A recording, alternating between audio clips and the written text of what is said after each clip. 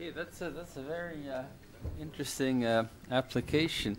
How exactly do you do this practically? Do you do your shoulder arthroscopy, and at the end of it, you inject your Yep. I don't think I'll ever be able to pronounce that. Took me a few years as well. HA. HA. Yeah, right. HA. Okay. Yeah. At the end of the procedure, we, squeeze out what fluid we can, and then through the scope, inject it, and keep your fingers on all the portals for a minute to stop any escape, and that's it. Yeah. Okay. There was some concern some years ago about steroids.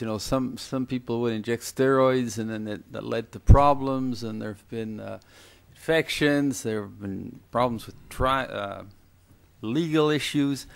Do you think HA would have the same sort of a problem, or no? Not at all. I think in many respects we know that steroids are proteolytic, whereas this is the exact opposite.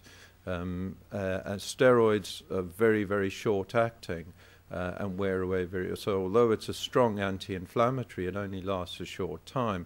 This, again, lasts a lot longer, as well as having all the other biological benefits. With regards to athletes, you need therapeutic use exemption forms for injecting steroids, plus you worry about the problems to soft tissues from the steroids.